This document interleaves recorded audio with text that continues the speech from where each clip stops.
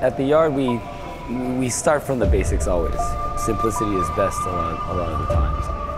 Our clinch classes, I teach it, it's at 7 on Wednesdays. Just grab your partner and just get really familiar with positioning.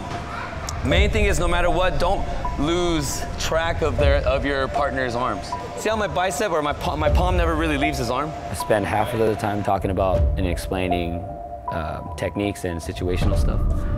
The other half is all just straight clinch sparring.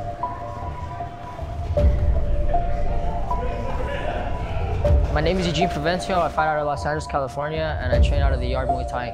My name is Julian Bernal. I fight for a hobby. My upcoming fight is July 27th for FightersRep in Seal Beach. It's nice to have a training partner that's going to war with me, so looking forward to it. Can't wait. Chuco here always puts on a show. I expect to do the same. That day is our team. That's all that matters. We got to go in there and do the work we got to do to get that W. That's it.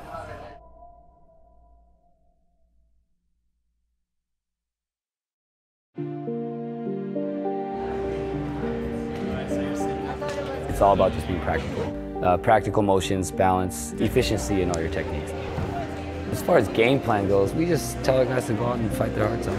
Yeah, and get a good grip right here. Yeah, the deeper the better. There you go.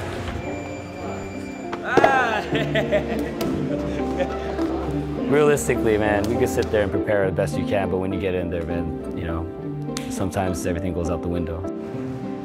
I know nothing about my opponent. Just getting better at everything I do.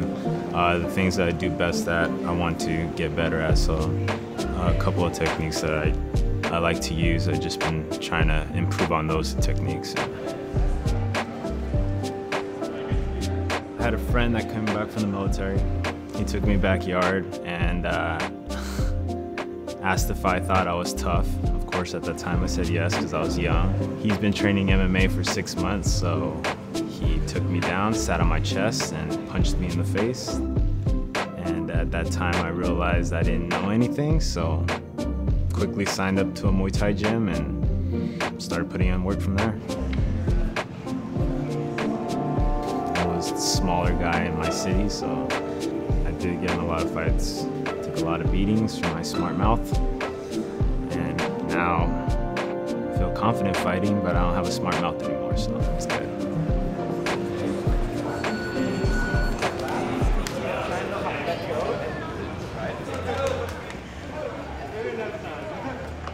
Let's go.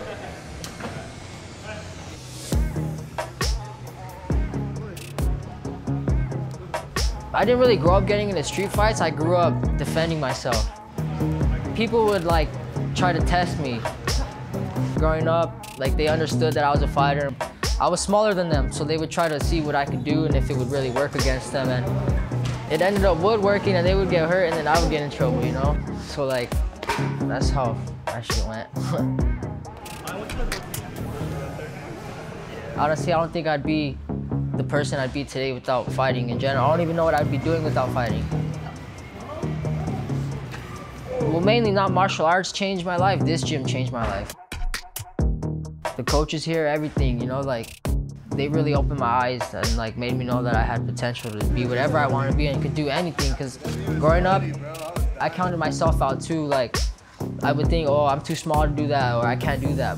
I guess someone wants to get beat up first. It's all on you, huh?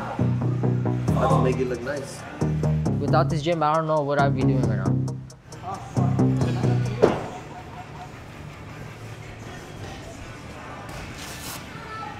I feel like I have a lot more to prove than these other guys out there.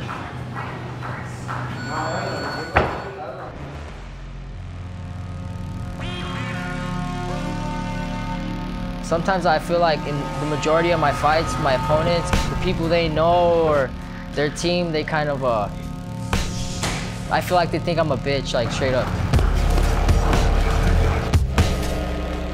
I feel like they think I'm an underdog. I feel like they think I'm too skinny or scrawny or like I don't train hard enough. At the end of the day, what they think don't matter, what their coaches think don't matter. At the end of the day, the only thing that matters is what I do in my gym and with my team.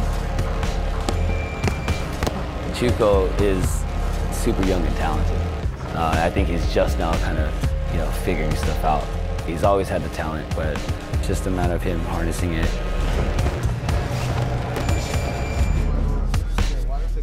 Chuco had a fight earlier this year.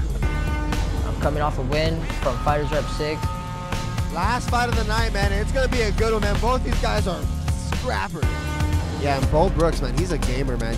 I felt like I could have worked on some things. My body shots are working really great. Wow, nice body work from Chuco. Hunting. Stalking Bo Brooks, absolutely.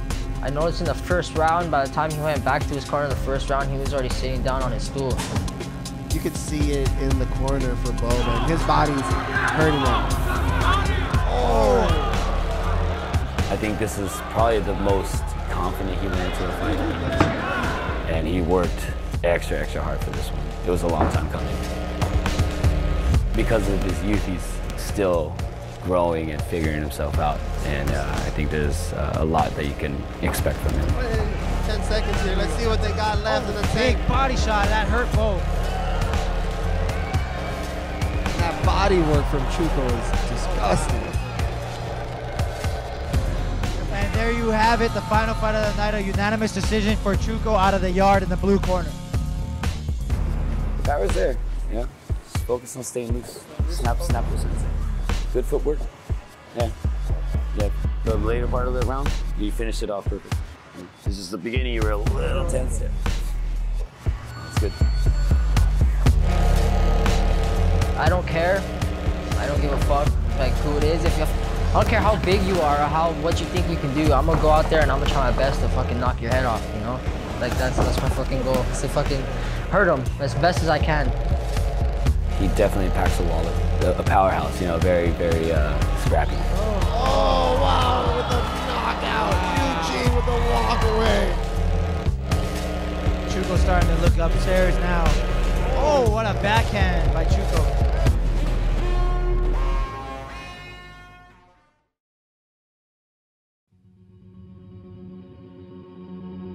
The jiu-jitsu gym I was training at, the coach actually was teaching jiu-jitsu at the yard.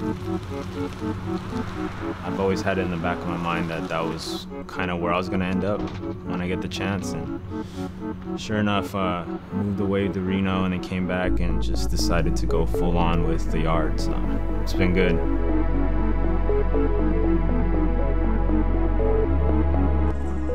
I loved it. Yeah, it actually feels like a gym. It's not pretty, it's not nice, it's just how I like it. This is how a gym should look like and be. Julian, he's a very likable guy, just very genuine. He has a super busy schedule and comes in and puts in work as best he can.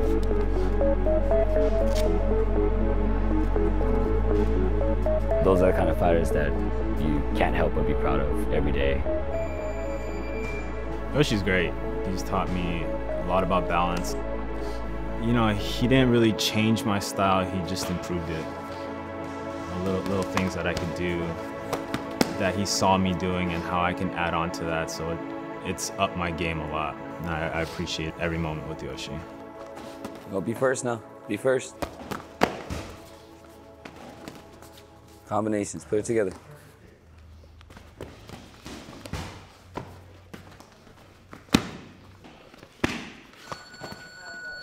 Yeah, your posture especially breaks when people are coming at you. So make sure you're moving your feet. If you want to go back, it's okay. Just keep that posture. Now you can drive him. And as soon as he comes forward, you kind of sit on the back. Yeah. Julian is very exciting to watch. He definitely has his own staple and his own way that he likes to move. It's very unorthodox, I think. A lot of different angles that you're not used to seeing, but he just knows how to work his style very well.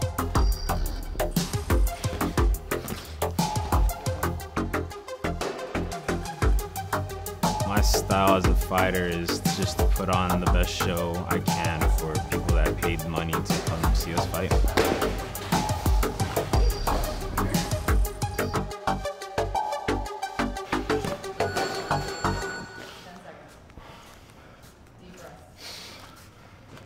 having coaches like Yoshi and Mark, it's been key for me. You're kind of lazy, and you fucking, then you're stopping him, cracking him, then you give up, then he comes back up. Boom, you already throws him up, finish with one more. Or the leg.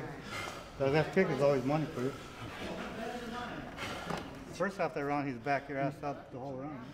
He started stepping and he backed him up the whole round. You know, they really take the time to correct your mistakes and work with you. So the coaches here are good, and I feel like I'm in good hands here. My leg's still heavy. Yeah. I've been running a lot. Legs just feel heavy.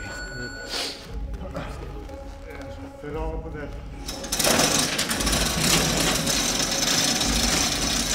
He brings a lot of shit to the table that I've never seen before. He's a good fighter, you know, he fucking brings the heat too, you know, so you don't want to miss that shit. There's no quitting the guy, and it's all hard. I think all our fighters have big hearts, man. Nah, no quit, definitely. That's embedded in me. I'll give it everything I got in there, and I'll make sure to put on a show. That I promise.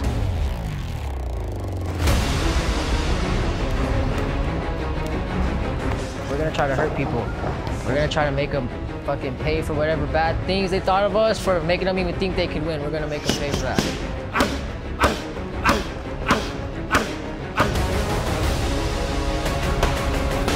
On July 27th at FightersRep 7, Kings MMA is gonna definitely sweep across the board. 15 seconds, let's go, finish. The top fight teams send their best young talent to represent. It's gonna be fun. In a first of its kind, team versus team event. Are you ready? Then it's time to lace them up and throw down! This fight means everything for me. I have 2 kids and I have a bunch of nephews looking up to me. I'm supposed to be the uncle that's a badass, so I gotta put on a show for my family, you know?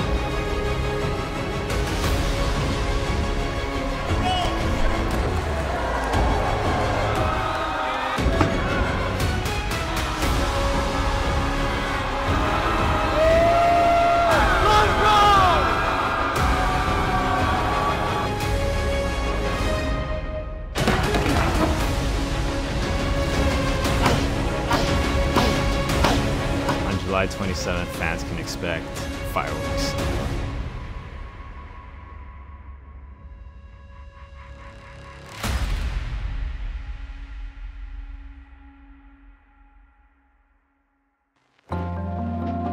Hey, if you liked that video, subscribe to Bedelian and FightersRep on YouTube. You can also follow FightersRep on Instagram at FightersRep.